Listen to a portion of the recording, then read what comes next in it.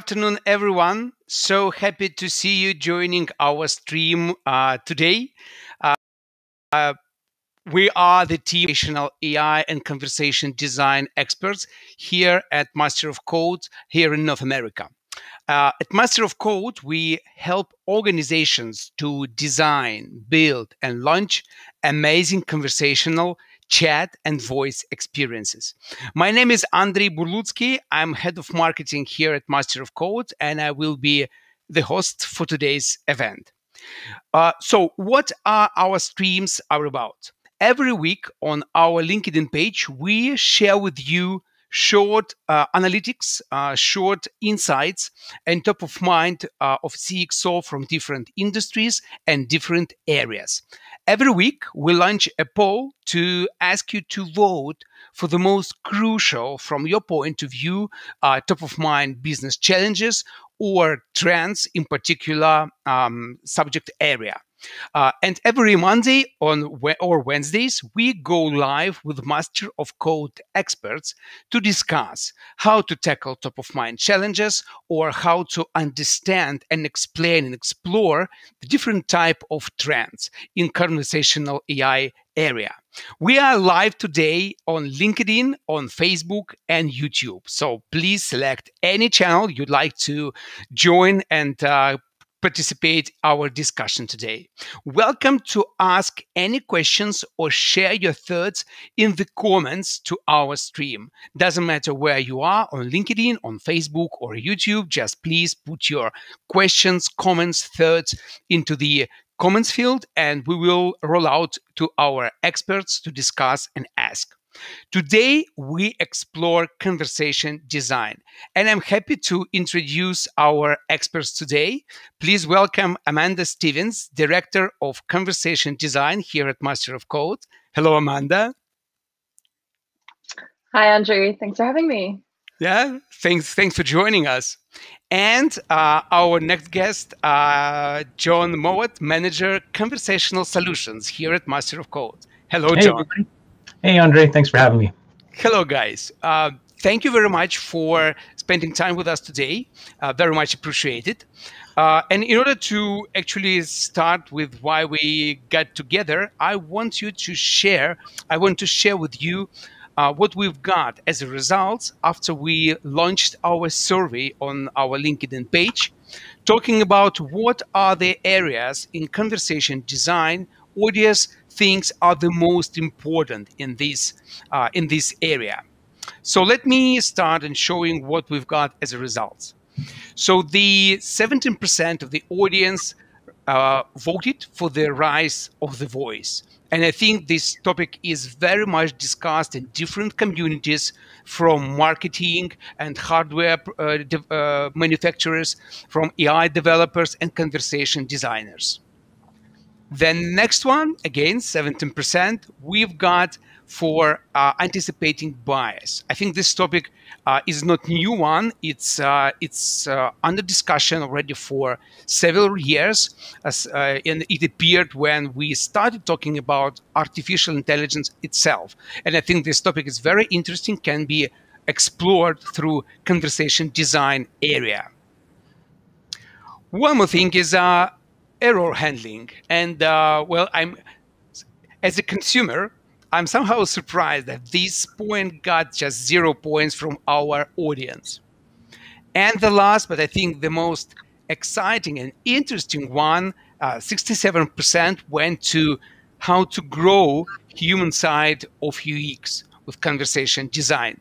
So guys, in order to kick off our discussion, our conversation, can you give your reflection on those results based on your experience and projects you are engaged? What do you see, feel when you see on those areas? So please let's start with Amanda. Yeah, please. Yeah, sure. I mean, not surprised, the rise of voice. I mean, we've been talking about the rise of voice for the last few years, and every year there's just a further expansion on what voice can do, the complex use cases it can handle. And of course, folks, I'm not surprised folks want to learn more about it. Same thing with anticipating bias. This has become certainly a growing, a kind of really important topic that people are are really investing more time and resources to. I think when conversational AI kind of really started to grow in 2018, we were all just figuring out like how to build bots, how to design bots, how to launch them. But now we're getting more granular. We're really looking, especially as a designer, we're really looking into how does the language, how does the tone, how does the content affect other groups or the users that it's servicing. Are there, we all have inherent biases, and we have to be really critical about what we design and who we put it in front of to make sure that we are providing accessibility and we're providing user-centric design and experiences for everyone. In terms of error handling, I think maybe folks, aren't as interested, because when conversational AI really, again, came out in 2018, I think there was such a big focus on, if the bot doesn't know what to do, pass it off to a human. So, perhaps people out there are a little bit more comfortable in how to handle. Cool. Thank you, Amanda. John, you are working day to day with customers, with partners inside the projects. What will be your reflection on the results? Yeah, just building on some of the things Amanda mentioned there, I think the way I'm interpreting that 0% for error handling is that people might have put that in under the category of growing the human side, because a lot of times when we go in and we analyze transcripts of conversations, we see that when the user starts to ask the questions like, are you a human? Or can I talk to a human? That's after they've hit a wall. When they tried to do something, it didn't succeed. That's when it starts to become obvious for a lot of people that they're working with a system now and not a human. And that's when they start to feel like, where is the human side of this design? It's because now I can tell it's a computer. So I think those two are very closely related. And certainly when you're working with a system, if you're on a team designing one of these, maintaining one of these conversational AIs, error handling is a daily focus, because with 100,000 users, with 500,000 users out there hammering on the system every day, some of them are going to find new paths through the system, ask new questions, throw new patterns that we've just never seen before. And so it's all about gracefully handling that, trying to build a system that can do that and recover, and maybe steer them back to the path we wanted them to follow. And when we have to, escalate them over to a human agent who can maybe understand what's going on there. So definitely on a daily basis, handling errors is always in focus for the teams. But as I said, I think that really relates to the human side of design, and something that we're always getting more sophisticated at. And I know one of the things we're going to talk about in a little bit is, what do we look for in conversational designers? What helps make somebody good at that role? And that empathy and that being able to build a human feeling system is a huge factor for us. John, thank you for bridging errors handling and grow human side of UX. As marketer, I look at this area as an additional touch point in the customer journey. I mean, what I'm saying, meaning additional touch, like if we're talking about, for example, omni-channel marketing, for example, with the rise of voice, we are getting additional touch point, how we can engage our customer to talk with our brand, the additional channel, the type of communication, etc. And I know that most of the people, they do think and expect that software or artificial intelligence, for example, can work without mistakes. Like human, it's allowed for the human to make a mistake. The system cannot do it, and it's not right. Actually, there are a lot of things like bias topic which can happen actually all the time when we are talking about conversation AI, conversation design. And in this particular case, we really need to focus how to make this interaction between human and machine more human, if I can say this way. Yeah, absolutely. One of the things that I think both Amanda and I have seen on a number of projects is when the system is first rolling out, we see a lot of copy where the bot is saying something like, "Oh, I'm still learning. Can you try saying that a different way?" Or, "I'm still getting up to speed, and my programmers haven't taught me to say that yet."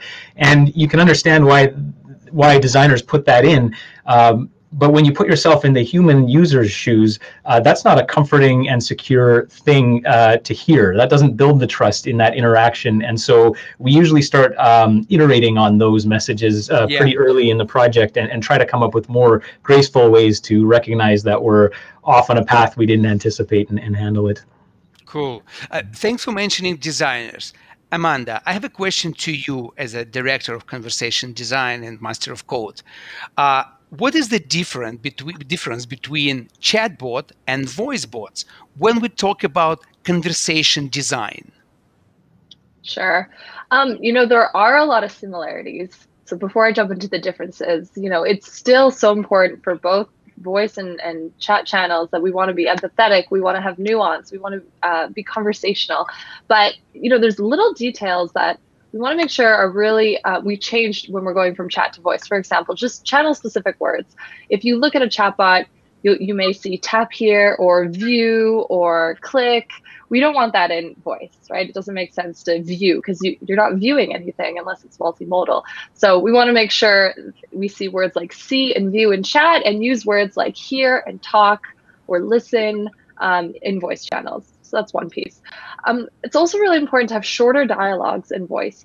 If you are looking at, engaging with a chatbot, it's so easy to consume, maybe 3 sentences, one to 3 sentences in a content block. We could also scroll up, right? If there's multiple blocks coming at us of content from a chatbot, we can scroll up and kind of double check. You won't have that in voice. So dialogue should be shorter, sharper, more succinct, so users can easily, consume and kind of continue forward without asking for repetition. Also, just with technology today, there can be longer delays in voice experiences when processing information, connecting to APIs. So we want to make sure we kind of set that expectation for the user by having phrases such as, "one moment, let me look into this for you." I know when I talk to Siri and she needs to think a little bit longer, she'll always add, "hold on, 1 moment," right? Kind of prepping me for a little bit of a wait, where chatbots, again, might be a little bit faster in getting that next information to you. So yeah, those are kind of the main differences that jump out to me. Cool. I think it's the first rule of a content writers to be short. I mean, don't try to write longer dialogues or text, etc. The shorter you are, the more straightforward you go to the goal you would like to achieve. Definitely, and that's even more important in voice. I mean, we should always be succinct. No one wants to read paragraphs and paragraphs, but it's definitely more important to be more succinct in voice experiences. Yeah, that was the part that you mentioned, Amanda, that I was that really registers for me as a user, not just as a designer. As I've kind of introduced Alexa here in the home, and I've got kids, and then I've got friends who have it in their home as well. When you ask something that you've asked 100 times before, but it doesn't understand you this time, and it starts going into the "I'm sorry, I don't know how to help with that" or whatever, you know in the first half second that it hasn't understood, but it still keeps saying all this text or all this verbiage. And whereas in a chatbot, in a text-based bot, at least it's just blatted on screen all at once, and you can, okay, it didn't understand it, you can move on. So everybody gets more and more agitated and frustrated, cutting it off, like, okay, stop computer, stop Alexa, and I find that like you were saying, Amanda, that keeping things shorter and Andrey, like you mentioned, being succinct is so important in voice, because the users get agitated very quickly when they're talking to something that feels so human and it doesn't act like a human. Sure. John, your story with Alexa reminded me. Do you remember this story when I think it's Burger King for "OK Google" sentence, all the smartphones or tablets were opening the website. When you say "OK Google," the Burger King website was opening. Do you remember this story? It was like a few years ago. Yeah, I remember hearing about it, and also we start to see that in other, like in movies and TV shows, where they'll put in the comments like that to try to trigger people's devices that right there in the living room. So what a fascinating and unforeseen consequence of the design there. Absolutely, John. This is the fun story. Great that we have not only serious but fun examples. But what do you think are the most sensitive aspects that needs to be considered by conversation designer to avoid key bias issues? Yeah, and like you guys mentioned earlier, I think that's something that's getting more and more focus now, which is great because bias is an invisible enemy that can infect a design in any domain, not just in conversational AI, but certainly it's something we want to be mindful of. And so it can manifest at a couple different levels. So something as early in a project as how you gather feedback from your stakeholders. If you say something like, in wording a question to the stakeholders on a project, should we use this emoji or that emoji? You've already implied that you should have emojis in the project, and maybe that's not the right tone or presentation for that brand. But the stakeholders are relying on the designers to be the experts in understanding their brand. It moves into how you design the interactions that the user has with the bot. If you start off working with a brand and first delivering on their website channel, you might rely on them having a mouse and that they can hover the mouse on certain controls to get more information. And then when it comes time to do phase 2 of the project and port all that over onto a mobile device, all of a sudden you've lost the hover interaction. And so those are kind of very like low-level design choices where bias can manifest. But I think what the poll was getting at, and I think what is the much more important social concern is bias in things like accessibility or cultural differences, sexism and racism, and how do those creep into design and into the end result that we deliver.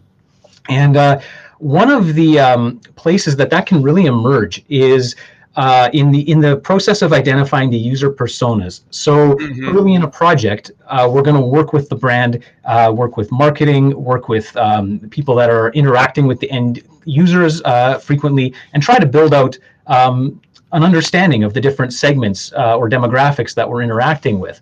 And so one of the helpful tools there is to come up with a model representative of that segment. And so if you have a segment in your user base like people with an IT background, and now you take my picture and you use that as a light-skinned male with glasses, if that's your representative of somebody with an IT background, now you've put a bias into that project, because now everybody else that looks at the documentation that you're sharing amongst the team and trying to say, okay, this is a representative of one of our segments, they're bringing all of their own cultural assumptions into when they see what I look like, and that can have huge impacts on all of the design choices that are made.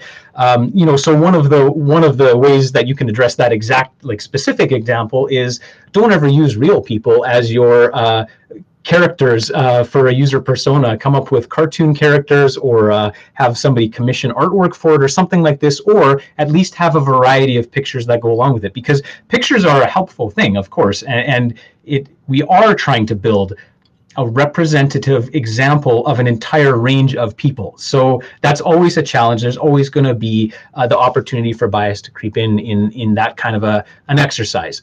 So I think one of the most important things is just bringing awareness to that, which conversations like this one and all of the literature that's being generated helps with.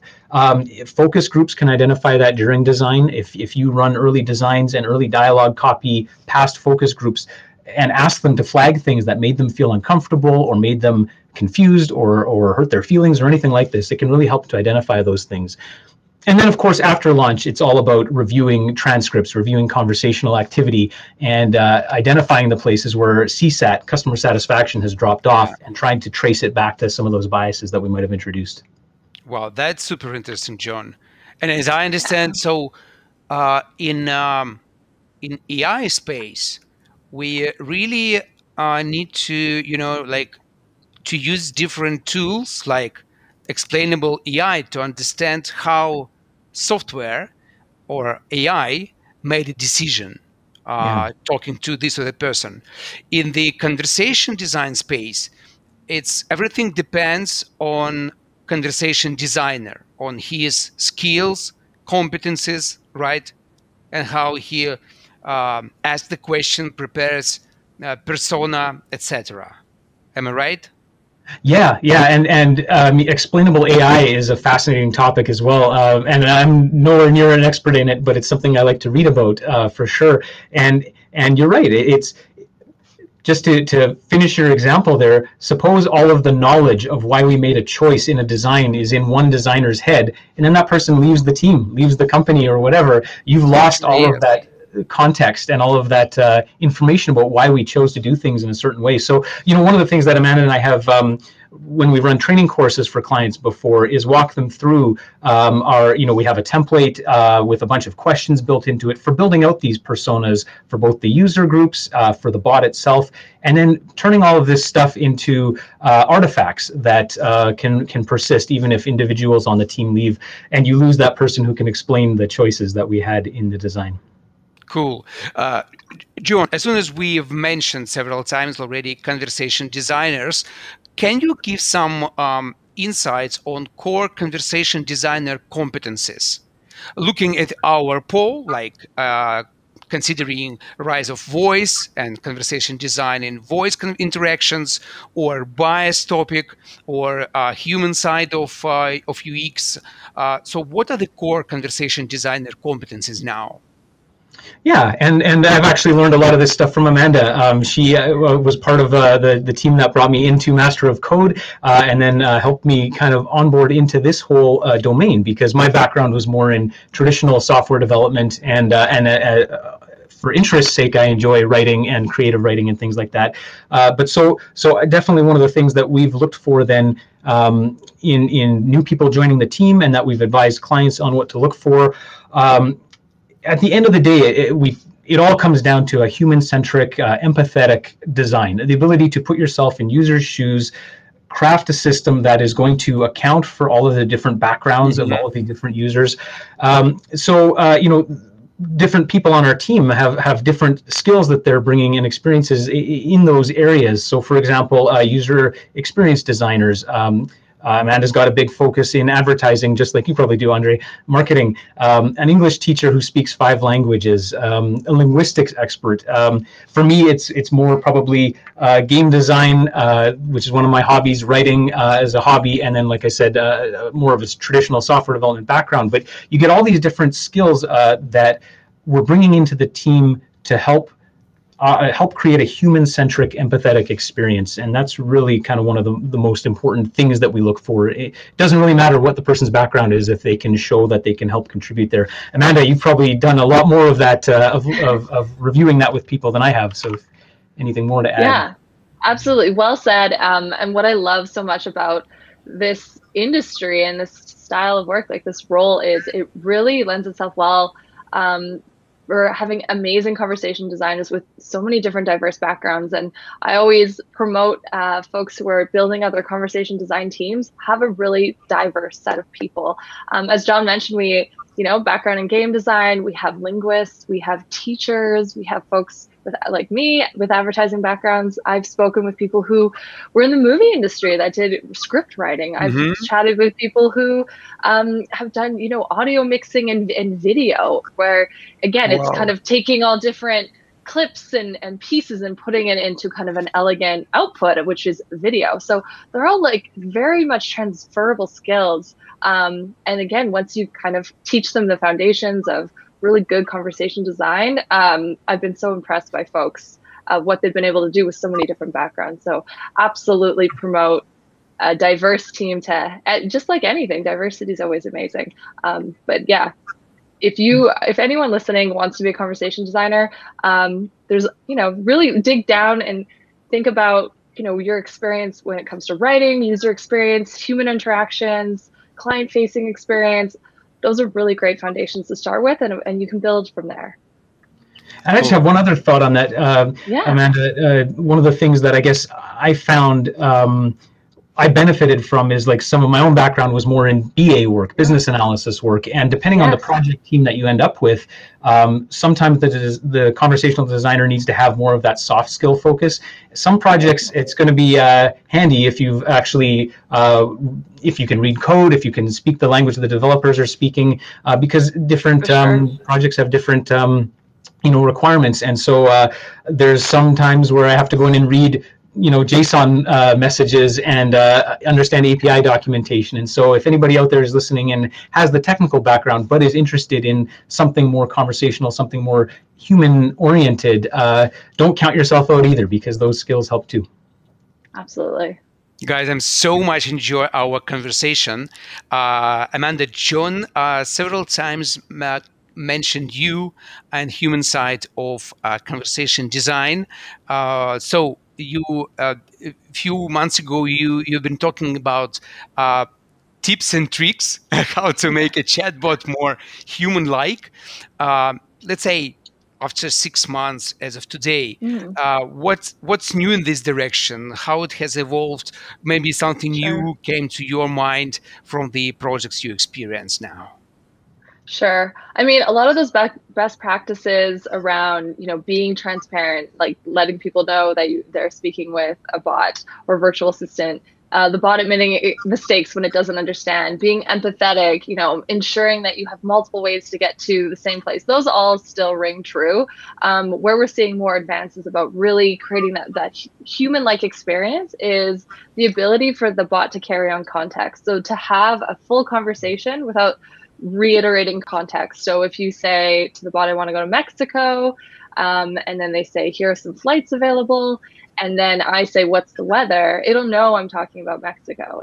I won't have to say, what is the weather in Mexico? So I'm so excited. I mean, I've been waiting for this for a while, and just again, with advances in technologies and NLU systems and bot platforms, we have the ability to create these really fully contextual experiences, which just makes it a lot more natural, because when you and I are speaking, we have context. We're not constantly repeating ourselves of what we're talking about.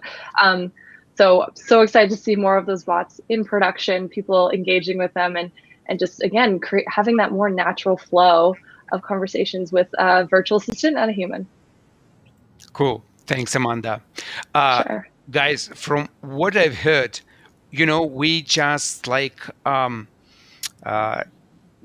in 30 minutes, we just, scratch the card, just looking from the very high level what conversation design is right now and what are important areas inside it which have been served during the poll on our LinkedIn page. I would like to thank you very much for being so open and explaining with great examples what is what. We will continue exploring this particular topic even more on our digital channels, and I'm happy to invite everyone who's been with us today to join next week, our next discussion in conversational AI space. John, Amanda, I so much appreciate your time. Thank you for being with us today. Have a great day. And for those who've been with us today, have a great day too. And hear you soon. Bye-bye. Thanks so much. Bye, everyone. Thanks for watching, everybody. Thank you.